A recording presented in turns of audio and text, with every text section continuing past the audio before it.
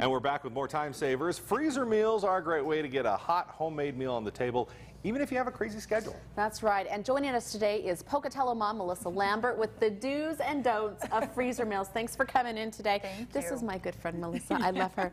She is a freezer meal queen. You are always doing this, and you found that it's really helpful, and you do it a lot of different times throughout your life. When is it good to make a freezer meal? When you have got soccer games, when you've got dancing, when you're having a baby, surgery. Yeah. Last year I had a surgery. I made 14 I was freezer going to say, do meals. you put 9 months of freezer meals in the freezer and then like, yeah, this is going to be an easy pregnancy. Here you go. No, but like it really and you takes a lot of the stress off of, I got to do dinner. Well, and then you can go and get one out of the freezer. You know what's going on for the day, and you can go and do whatever you need to do, and no worries. That's right. How long have you been freezer mealing? I really started last year. And I have really been looking into it. And you always have them in the freezer, right? You try to have how many on hand? I try to have 7. Last week we went through 3 of the freezer meals in one really busy week. Yes. Okay. Wow. So some people are scared of freezer meals because you don't know what's going to freeze well and you don't know what's going to be bad. So what freezes well, what freezes not so well? Pasta is not the best. Oh. You want to cook it under al dente. Okay. So if you do that, because it soaks up the liquid. And so when you're letting it defrost, it gets mushy. Rice, is this rice? Gets grainy or? Yes, mushy.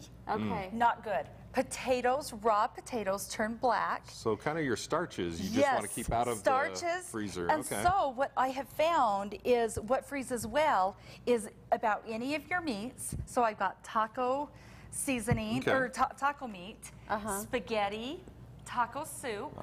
I've got a chicken soup here. So a lot of those things, if you eat, like chicken soup, you generally have noodles in it. Is there something you can do then so that you have part of it fresh and part of it frozen? Yes. So in fact, with this recipe, it calls for rice. 2 cups of rice and some fresh cilantro. Okay.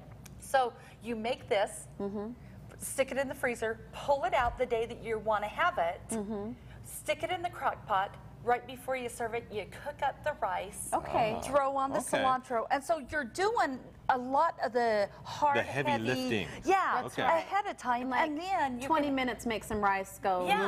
Let the kids do the spaghetti noodles. Exactly. That's right.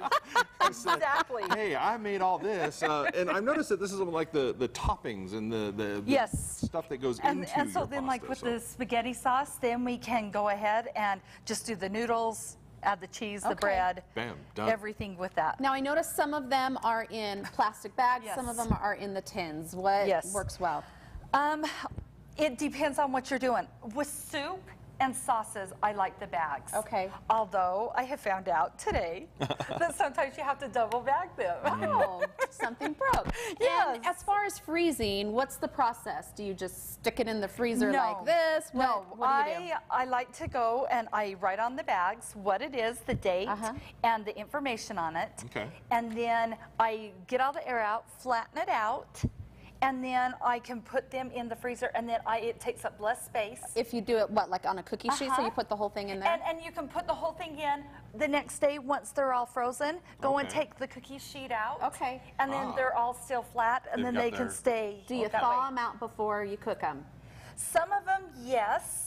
Some of them, no. Okay. There's a few things that you could just take right out of the freezer and stick them in the oven? in the crock pot. Oh, the crock pot. The crock pot is the easiest way to go. Any of the soups are great for that.